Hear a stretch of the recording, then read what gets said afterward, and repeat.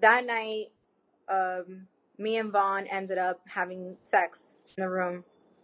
And while we were having sex, he was like, we should probably record this.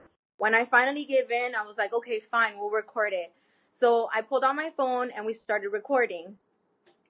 The whole time, everything was consensual. After the trip, Vaughn did call me, and we talked briefly and was like, do you still have the tape? I was like, yes, I do. And he was like, oh, shoot, sorry. And he was like, I was like, yes, I do. And he was like, okay, cool, send it to me. And I was like, no, I'm not going to send it to you. And he's like, why not? I'm like, because I wanted to get out and this and that. He was like, okay, cool. But he had recorded clips on his phone as well, which I was already like, I felt like he'd had enough on his phone.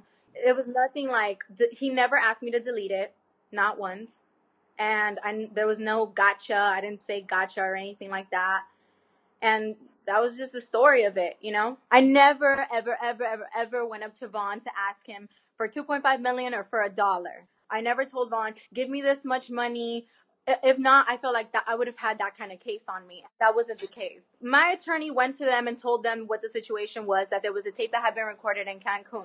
They threw out the first number. They said, you know, this much, and my attorney counter-offered with the $2.5 million. Why not delete the tape once you get back from Cancun? Well, because I used it to play with myself.